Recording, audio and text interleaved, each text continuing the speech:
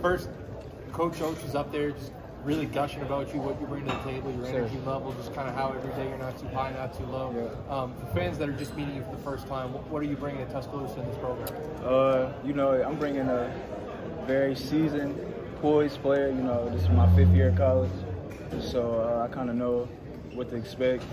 You know, I know I'm gonna be able to help these younger guys out, and that's really what I want to do. Honestly, I feel like that's where I got to take a big jump at. You know, my leadership as far as being vocal. Like I feel like all the on the court stuff is gonna take care of itself.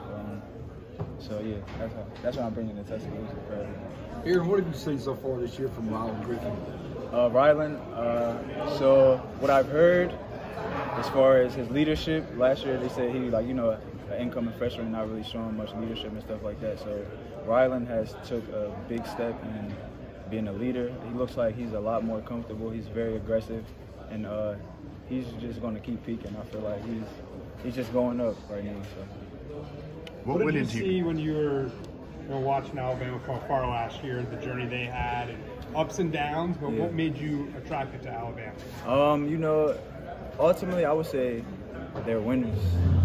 You know, through all the adversity they had, they still continued to perform and win at a high level.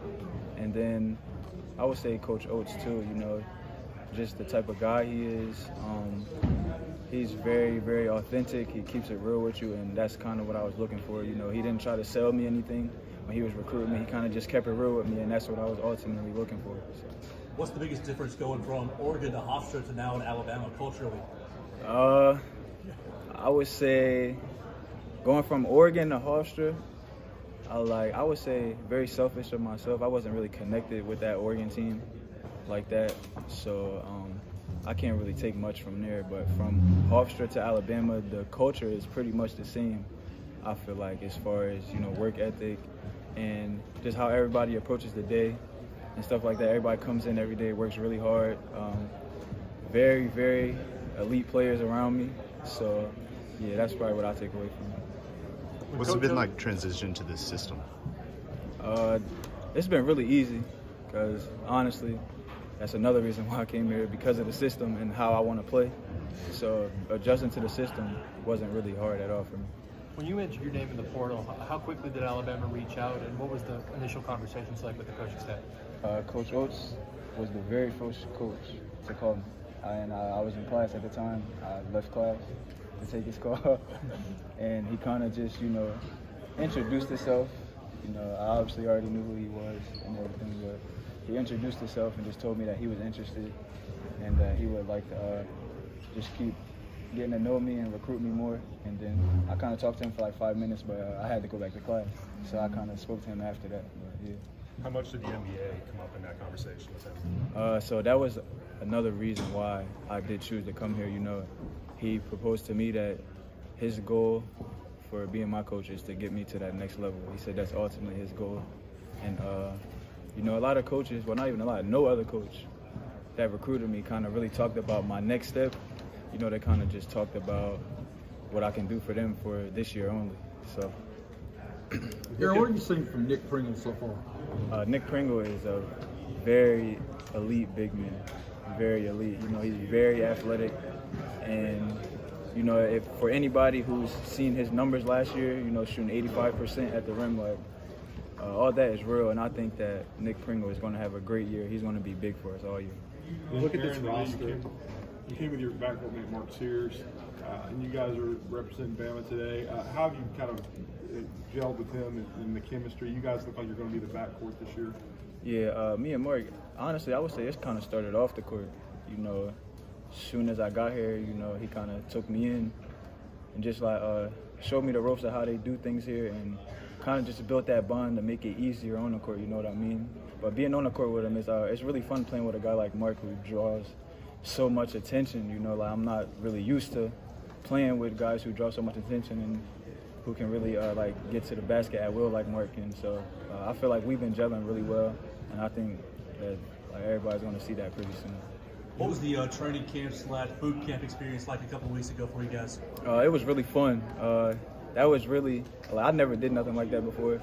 that was good for our, team bonding. We kind of, got to be around each other a little bit more, spent, 3 days together, just doing activities within the boot camp, that where you have to, like, use your teammates and, work together. So I feel like that bring us together, like, bring our chemistry together even more. What was the hardest thing y'all did together? I would say, well, this one that we did, it was a more individual, but we ran like a whole 2 miles in an obstacle course, and we had to run through water, crawl through mud, and all this other stuff. So I think that was the hardest part of the whole thing. You look at this roster, you look at the new coaching staff. What do you see as this team's biggest challenge coming into this season? I feel like with any team or any new team, really, the challenge is, just seeing how y'all going to play together when it's time to play a different team. From practice, I think we look pretty solid, but like I said, it could be totally different in the game. So I just feel like putting those pieces together and finding the right rotation is probably going to be big for us. You guys are 5th in the SEC preseason coaches poll. Are you kind of using that as a motivational factor? I would say yeah, for me. For them, probably adds a little bit more fuel to their fire because they was #1 last year. I kind of approach things like that. I don't really pay attention to the media. I feel like a lot of that stuff is opinionated. So like I said, I kind of try to stay away from that and stay away from, feeling any type of way about stuff like that. So, have guys like Mark and the guys that are returning from last year's team mentioned that at all, like a fuel to not have a drop-off? No, they haven't really spoke about it, but just being a human, I know what they're probably thinking. I mean, they were #1 overall seed in the tournament last year, so to be 5th in the SEC is crazy to them, I would think so. Who's been the toughest cover in practice so far for you? Mark, And why? He's a dog, man. He goes hard, every rep, every possession, and it's tough really guarding a lefty. It's really tough guarding a lefty. I haven't really guarded too many lefties like myself in a long time. So just adjusting to guarding somebody that's left-handed is really challenging too, I feel like. Aaron, with the success of the program over the past couple of years, especially last year, how excited are you to be a part of a community that's really been invested in playing in front of a crowd like that in Coleman? That's going to be really big for me. Just coming from a smaller school, we have a lot of supporters, but it's they don't really come to the games, or it's not really that packed or have an environment like that. So just to be able to play in front of a whole bunch of people with a big crowd that's cheering for you, it's going to be super exciting for me.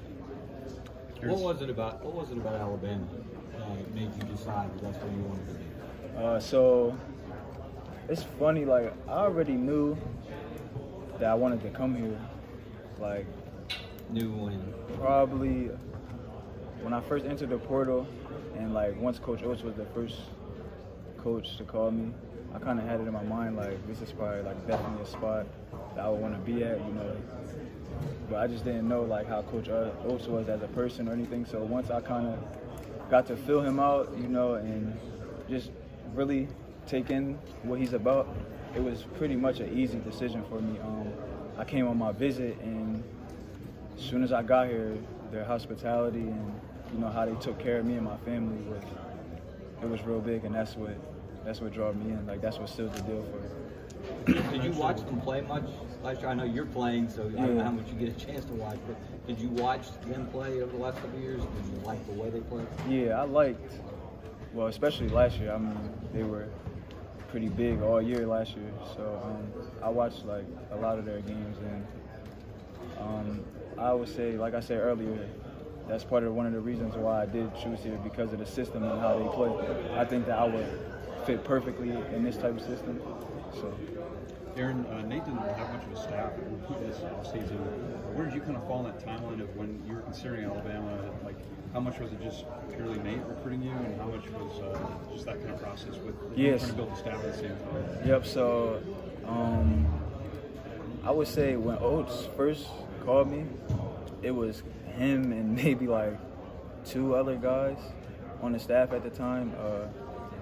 Christian Pino was one of the coaches, and then I believe Adam Bowman, he was on the staff already as well. And, you know, those guys just kind of reached out to me and kind of just was talking to me, introducing themselves, you know. And Coach Oates, he was talking to me the whole time, every day. And I would say, with Coach Oates, that's another thing that really drew me to him, you know, his consistency. He was very consistent throughout the process of recruiting me and after, and still is now. So, yeah, that's it. How much did that also play into, I mean, the fact that he basically had to do it all himself at that point? How much did that play into you, like, yeah, I want to play with this guy? It just showed me a lot, you know. It showed me that he really wanted me. He think that I was a necessity for this program, and, you know, you want to play for a coach or somewhere where you're needed and they feel like you're needed. So that was big for me. Yeah. Did he ever mention Dan Hurley? You know the St. Benedict's and history within there. What's it like going from New Jersey basketball to Alabama? He didn't mention Dan Hurley at all, but St. Benedict's, that was a time for me, man. I did 1 year there, but it was pretty fun being there, you know, playing on a national schedule and all that type of stuff. So. What does blue collar mean to you now that you've been in the program just a little bit? Blue collar, that's another reason why I did come here, because everything within the blue collar is kind of who I am already, you know, as far as culture-wise and everything. So, like I said, it was really easy to make a decision from that standpoint as far as what I'm looking for in the culture of a team, even though, like, Coach Oates didn't really have, like, a coaching staff and all that stuff. Like I said, I knew what I wanted within the culture, and that's what those guys brought. What's the New Jersey basketball player bring to Alabama? I spoke about this before, but I would say that I'm just coming in to lead the young guys and be that older guy, you know, that seasoned guy that's been in college for 5 years, you know, that helped them out with anything pretty much on and off the court. So, yeah, I think that's my biggest thing that I'm going to bring to the table this year. You've been to a couple different high schools and 4 different colleges. Do you get used to kind of going to a new place and having to work your way in at all? Yeah, so I only transferred one time in high school, but obviously in college I've been around. I kind of just, the way that I look at it, I've been like an underdog, you know, since high school and coming into new places, playing for different AAU teams. So I kind of bring that mentality everywhere I go. Even when I was having success at Hofstra, I still kind of keep that underdog mentality, you know, and I'm going to be able to show everybody that here in Alabama this year. What does it mean to have the transfer portal available to you now in a much greater sense than it was a few years ago, and players to kind of pick their spots every year? Yeah, I feel like it's kind of a blessing and a curse, the transfer portal, and just with being able to not have to sit out, you know, you can kind of move around and kind of fill out a few colleges and everything. But like I said, I think it's a blessing and a curse. It's good for some kids, and then, you know, it's not good for some kids who just, they don't want to like take on the challenge and you kind of work for minutes. I feel like once it gets to that point where they're just running from competition and stuff is when it's bad. What did you do to get better this summer? Was it different than prior summers? Nah, I don't think so. I kind of touched up on everything, you know, kind of just keeping my game sharp, how I've been for the past 2 summers. And then obviously coming to the SEC, I wanted to, you know, work on my body a little bit more, get more stronger, be able to play against, you know, more tough and physical guys. What did you hear about the SEC? What did I hear about it? Yeah. Very athletic people in this conference. That's right. Very athletic. Coach Oates said that you're one of the highest finishing percentage guards at the rim that he's ever had. What's your mentality getting to the rim, and just talk about that being a part of your game? Honestly, I just feel like that's a, you know, New Jersey / New York thing. You know, we finish at the rim. I mean, y'all could probably see that from former Alabama player JQ, Javon Quinley. But yeah, that just comes from, you know, just growing up in the playground in the park. You know, kind of just all that playing around with the finishes and stuff. Like, all that stuff, to me, it really comes natural. Like, I don't even really work on my finishes and stuff like that no more. Like I said, it's just natural at this point. Do you have a relationship with JQ, or do you have conversations with him before, while you're making your decisions? Yeah, I spoke to JQ, and basically he told me about Coach Oates. He had nothing but good to say about Coach Oates. And, you know, him being a Jersey guy, I took that in and kind of, I think, I took it in, like, with him being a Jersey guy, like, it means a little bit more coming from somebody else that's also from Jersey, you know? So. Did you know him growing up? I didn't know him, but I was a big fan of Jelly Fam growing up. Yeah.